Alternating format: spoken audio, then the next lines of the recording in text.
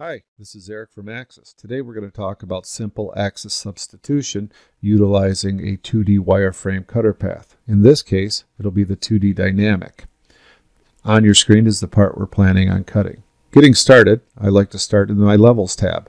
I like to see what kind of levels come with parts that I load. In this case, I have one that says Part, Stock, Edge Curve, Unrolled, and Swarf Floor. The unrolled level consists of wireframe that's been flattened, utilizing the transform function roll and unroll inside of Mastercam. To make this part, we're going to stick primarily with the stock level, the unrolled level, and the part level. Let's get started. From your properties, I like to go into the Files tab, change my group name to Setup 1. Moving on, we're going to go to Tool Settings. I'm going to give it a program number, assign tool numbers sequentially, and warn a duplicate tool numbers because I'm going to be using the mill-inch tool library. The stock plane I'm using is top. I'll select Solid Mesh, select the arrow, select the piece of geometry on my screen. My stock setup is handled. Now I'm going back to my Levels tab. I'm going to change from stock to the unrolled geometry. Like I said, this is a piece of flat wireframe taken from the part, rolled flat to a plane. Our machining region we're going to select as a chain. Say OK. We're going to come from the outside. We're going to choose an air region so we can start in air because we're cutting the back side of this part.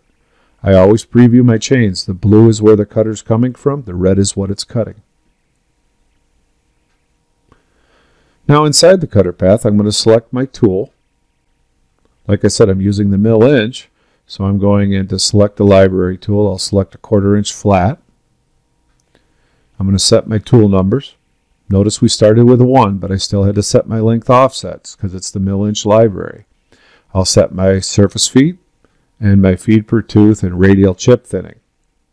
Notice the jump in the feed rate. We'll come back to that.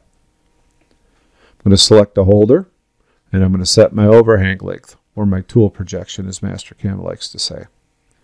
We're going to move on to our cut parameters.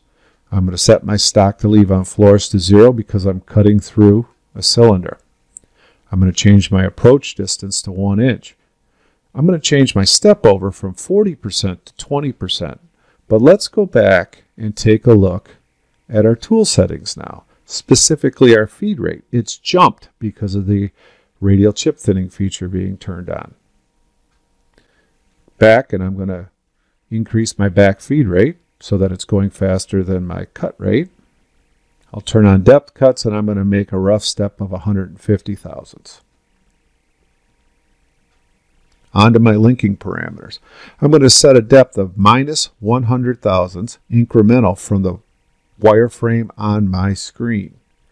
I'm also going to set my top of stock to a positive 275 thousandths incremental from the wireframe on my screen. Check my planes, make sure everything's set up the way they should be. Down to my rotary axis control, I'm going to select axis substitution. I'm going to substitute the y-axis counterclockwise, and I'm going to enter a rotary diameter of 2 inches, which happens to be the diameter of the part. Hit the green check, calculate. My flat 2D wireframe cutter path is now anything but flat. Let's go on to verify and let's see exactly what it is we've done. By selecting verify, utilizing the solid from the stock setup, we're ready to go. We'll hit play. And again, remember, gentlemen, this is a 2D wireframe cutter path. Yes, you're going to have a 4th axis capability on your machine, 4th axis capability on your post, but this is a wireframe cutter path. Nice thing about the 4th axis on your post is most of those are your standard posts from all your major manufacturers. That's all there is to it. 4th axis manufacturing with a 2D wireframe cutter path. Thanks, and I hope you got something from this video. Bye.